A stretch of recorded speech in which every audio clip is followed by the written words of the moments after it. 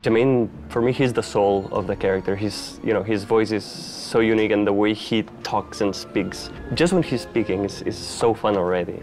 To be or not to be? That is the question. His range is perfect for the character. Fair point. It's a little smoother than my regular voice. This isn't my regular voice that I'm using now. This is my voice usually, but this is my voice for camera. And this is my voice for Nigel. There's three different voices I use. Death, Gabby. It's about death. I have a child. He's 4. I told him that I was the voice of Nigel the other day and he didn't believe me.